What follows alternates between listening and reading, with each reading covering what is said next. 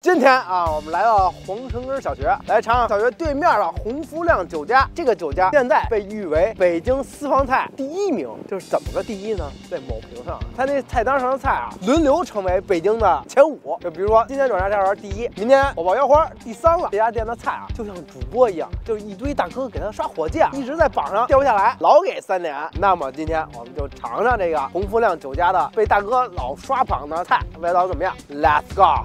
这黄城根小学都100多年了，他们已经占座去了啊！听说这个一座难求，大中午的排了12多人，而且你看现在1点了，你看那俩傻逼等着大哥来呢，几号啊？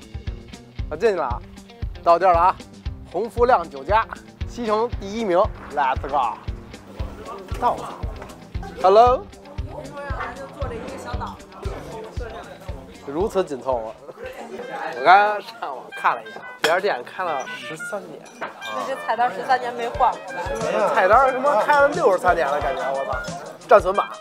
这可能是做的时候没有什么好材料，后来后悔了。翻烂了，现在它这环境特别像老国营，这薄荷绿的墙围的，对，特别复古啊！看你后边这个，这更好，这个都打卷了，这菜单。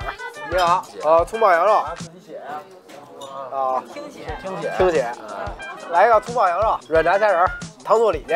我看看他那个榜单，还有什么主打推荐？火锅双脆，火锅肉片。哎呦，是推荐水煮肉片。来一水煮肉片，火爆双脆，腰花和猪肚。孜然羊肉您推荐吗？来一孜然羊肉，手撕包带吧，手撕包带排第6。行，你怎么这都知道？如数家珍，我跟你说，自己都能说出来。哎，老汤姜肘不吃吗？来一肘子，5碗米饭，然后5瓶北冰洋。行，先这么着。好，谢谢。这点菜挺痛快的。这种老饭馆服的贼狠。他这不是真老，是风格老。我这叫老学校，老学校。我那肘子看着不错。哪儿呢？咱们也点。上回聚手糖已经把肘子拉那么高了，然后再突破了，能怎么了？你摘什么？我脱下来给你玩，好吗？你脱下来给我玩。葱爆羊肉，开爆了。这个葱爆羊肉吃出甜，吃出酸都不对，但是里边又不能没有糖，没有醋啊。尝尝，尝，这个葱爆羊肉就对吧？哎，跟我姥姥炒那味儿似的，这是小时候吃的那味儿。那你姥姥会炒啊？稍微有那么一点点味儿。就是老了是吧？稍微有那么一点点。他得保证所有人吃着这都感觉不生啊，对，挑不出毛病。对，没错。大哥着急了，你先着急了，赶紧来。尝尝这个肘子啊，这肘子咱也吃过，我认为中华软级别的了啊。尝尝这个味道怎么样？咱先干勒一个。说实话啊，说实话啊，不如那个六哥那个肘子。这肘子属于炖的不是那种特别软，对吧？对，尝尝。还行，那不算柴，但是也不算嫩，也不算软，也不算烂。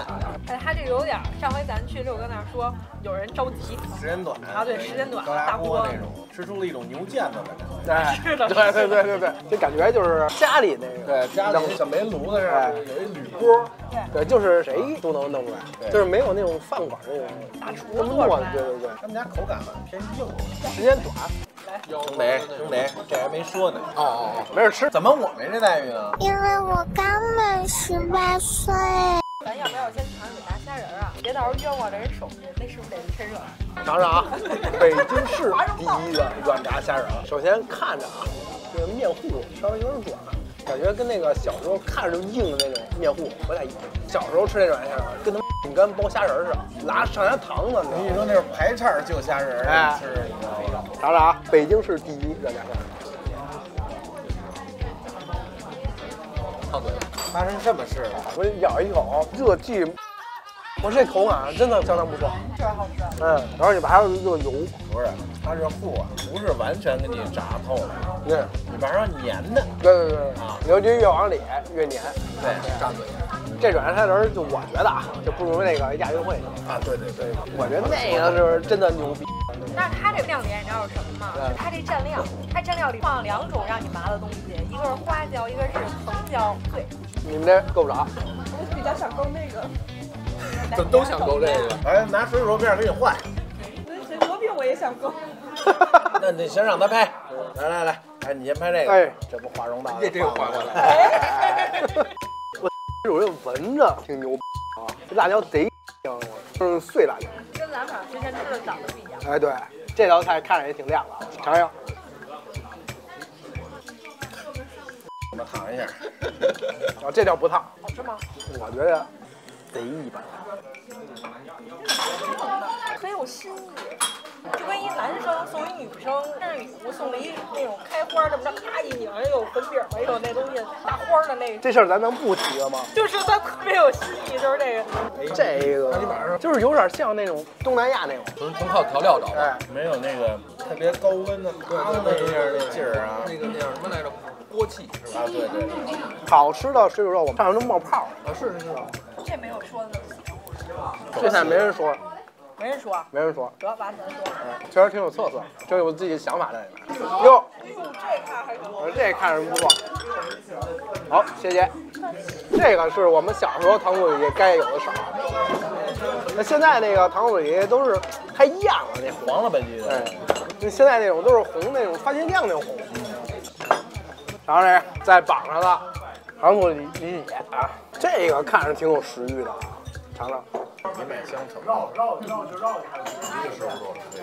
好吃吗？好吃。又烫着了。这有点像那个小时候吃那个松鼠桂鱼浇的那个汁儿。对。有点那劲儿。它这个贝壳。这个好吃。不好吃？你看那个糖醋芡，小时候吃的那个糖醋芡。咱还有肉，不行加这色儿就对。跟现在饭馆常规卖那红了吧唧那不一样啊，对，那红了吧唧那个番茄沙司，而且那个现在外边这饭馆那个壳儿贼薄，它这壳的脆度就特像拔丝白薯那种胶壳。我觉得像那个糖葫芦外面这壳儿，硬的，一咬然后粘牙。对，我就觉着吧，这个糖醋汁儿确实能一口就吃出糖和醋，没有别的东西。一般醋好像还出不来那种酸，它必须得熟醋那种酸。对，就是感觉藏在糖里。对，真正酸甜儿。对，哎，我们家后头这个店子，这边不让用气儿，然后涂料燃气。好嘞，真是店店子，它爆炒爆不起来。哦，我说呢，然后水煮肉它也差点温。对，它那温度都是悠上去了。发现一个非常重要的一个线索。哦，那我知道它刚才为什么醋冒羊肉有点老，它不是永远上不去，它是突然上不去。像跟那肉香没融化。爆羊肉差点跟千年杀似的，你得主打一个突然袭击，你知对道吧？一个爆发力。上起床第一件事，大喊一声偷袭。行啊，吃的差不多了啊，最后一口。老师啊，它要有名我应该挺好。可惜没有。打车可以拉我们开展车。去吧。谢谢。同意了，成哥同意了。行啊，吃完了，点评一下啊，他们家这个换一地儿。干嘛不在这儿拍了？老板出来了。哦。我这嗓门也压不下去，你知道吗？行啊，换这儿点评啊，就是整体来说呢，都挺好吃的，但是呢，每个菜都差一口。我们后来总结了一个什么原因啊？就是因为他们这儿老城区啊，都是拿电磁炉炒的，火候不到位，差那么一点点，但是那个味道确实啊，都挺不错的啊。这不是老板啊。实事求是嘛，吃的没有那种热乎气儿，吃完之后不是特别的满足，但是它这个对北京菜的这个理解啊，这个调味儿，我觉得非常的深，都是非常的不错的。这回我们人均吃了62啊，所以我们用科学打分法给它打了一个4.035分。要说软炸虾仁，我觉得啊，目前为止我们吃过的最的还是这个9天桥赛拉玛餐厅。水煮肉呢，那还得是衡水的一家小饭馆，有机会带你们去啊。小祖宗那身子板啊，能吃2盆，那是不是贼好吃？那水煮肉，不要把我吃2盆。都是朋友，分享一下啊。南方人胃口不一定小，你知道吗？行啊，今儿这么着，下回大家吃点别的，再见。